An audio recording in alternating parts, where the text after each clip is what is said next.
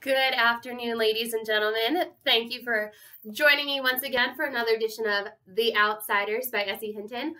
Miss Pierce here. We're getting ready to read chapter 11 today, which, if memory serves me correctly, chapter 11 is by far the shortest chapter in this novel. So we're going to kind of get through it as quickly as possible today, but as thoroughly and with as much understanding as possible, which means we will stop a few times along the way to discuss a few things. And just a quick recap, at this point in the novel, Johnny and Dally have died, which is so sad. And we're starting to see how different characters are coping with that and are dealing with that. We know that Pony Boy, he went into a delirious state and he was basically asleep and in and out of consciousness for several days. And he wakes up and is immediately concerned about the relationship between him and Derry. And as far as, is that still going to be in a positive place? He's still trying to wrap his head around losing Johnny and Pony Boy.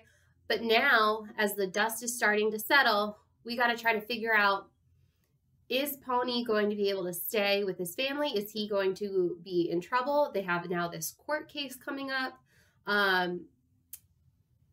To kind of figure out what's going on as far as Johnny having killed Bob.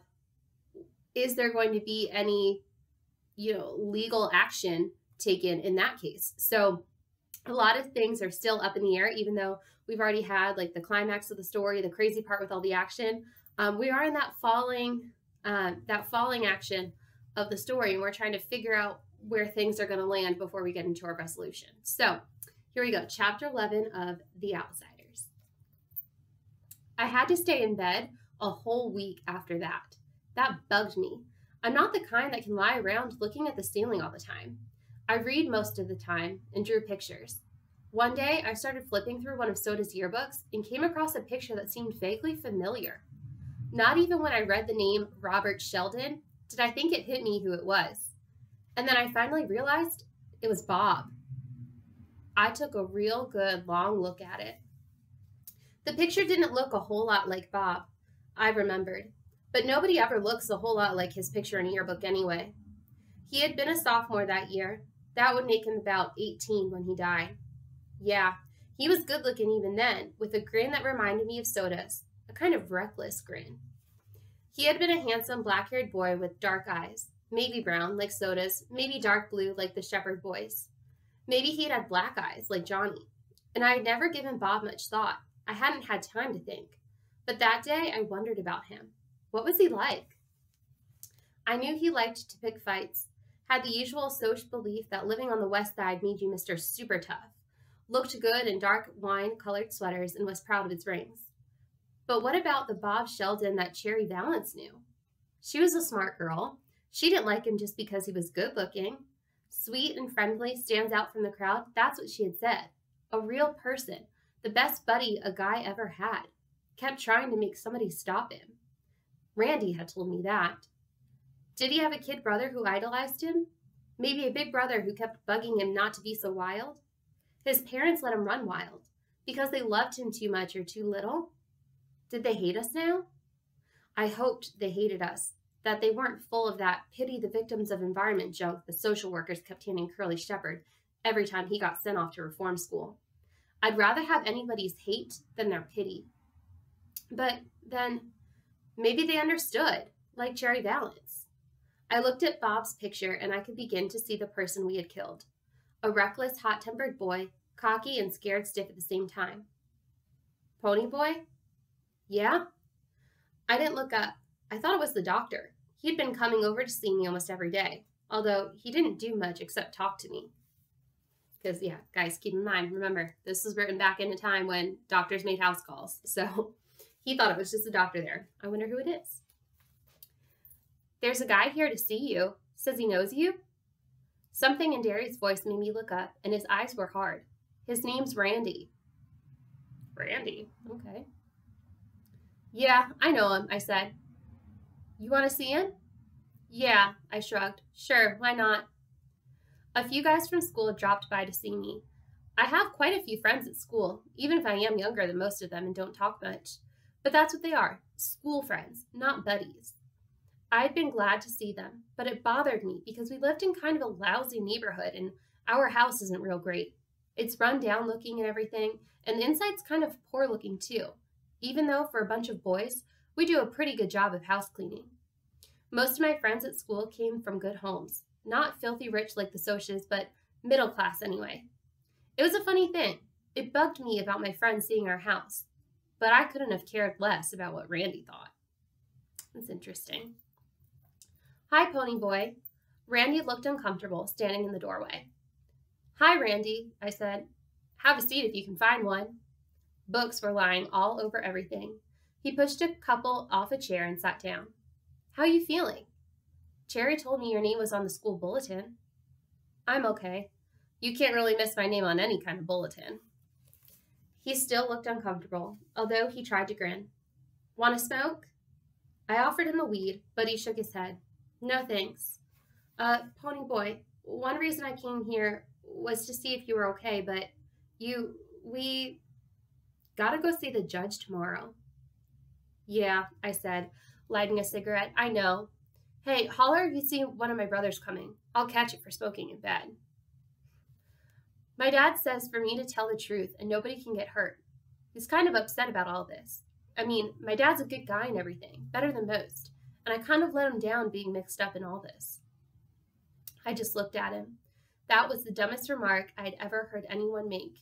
He thought he was mixed up in this? He didn't kill anyone. He didn't get his head busted in a rumble. It wasn't his buddy that was shot down under streetlights. Besides, what did he have to lose? His old man was rich, and he could pay whatever fine there was for being drunk and picking a fight. I wouldn't mind getting fined, Randy said, but I feel lousy about the old man, and it's the first time I've felt anything in a long time. The only thing I'd felt in a long time was being scared. Scared stiff. I put off thinking about the judge and the hearing for as long as I could. Soda and Derry didn't like to talk about it either, so we were all really silent, counting off the days while I was sick, counting the days that we had left together. But with Randy sticking solidly to the subject, it was impossible to think about anything else. My cigarette started trembling. I guess your folks feel kind of awful about it too. Ooh. My parents are dead. I live here with just Derry and Soda, my brothers. I took a long drag on my cigarette. That's what's worrying me. If the judge decides Derry isn't a good guardian or something, I'm liable to get stuck in a home somewhere. That's the rotten part of this deal. Derry is a good guardian. He makes me study and knows where I am and who I'm with all the time. I mean, we don't get along so great sometimes, but he keeps me out of trouble, or did. My father didn't yell at me as much as he does. I didn't know that. Randy looked worried. He really did.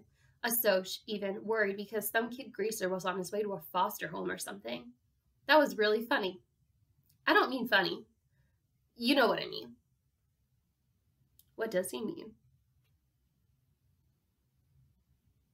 Any ideas? All right, let's keep reading. Listen to me, Pony. You didn't do anything. It wasn't your friend Johnny that had the knife. I had it. I stopped him. He was looking at me strangely. I had the knife. I killed Bob. Randy shook his head. I saw it. You were almost drowned. It was the black-headed guy that had the switchblade. Bob scared him into doing it. I saw it.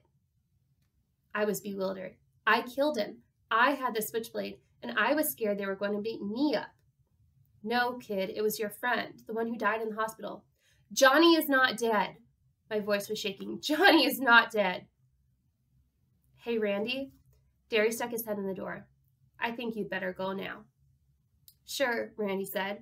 He was still looking at me kind of funny. See you around, Pony. Don't you ever say anything to him about Johnny, I heard Derry say in a low voice as they went out.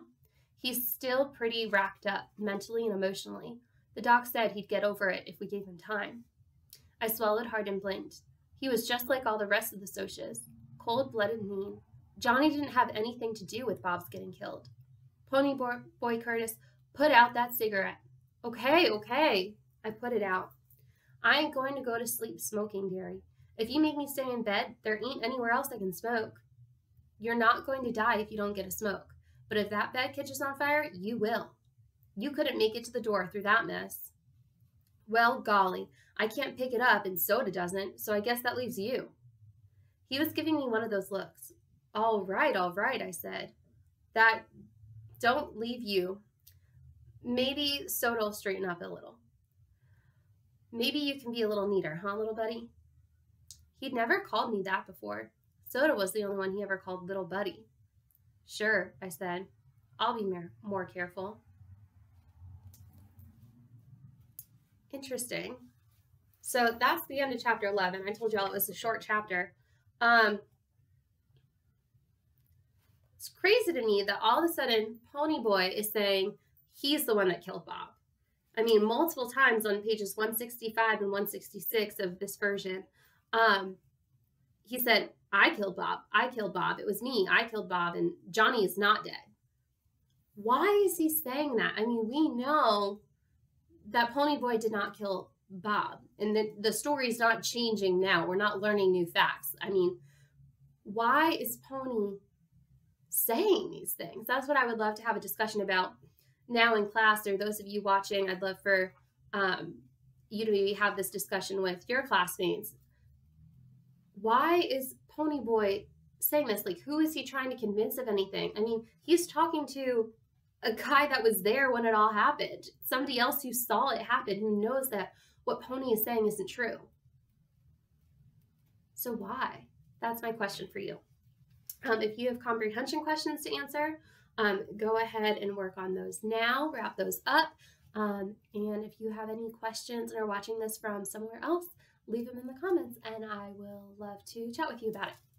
Thanks for tuning in and listening. Bye.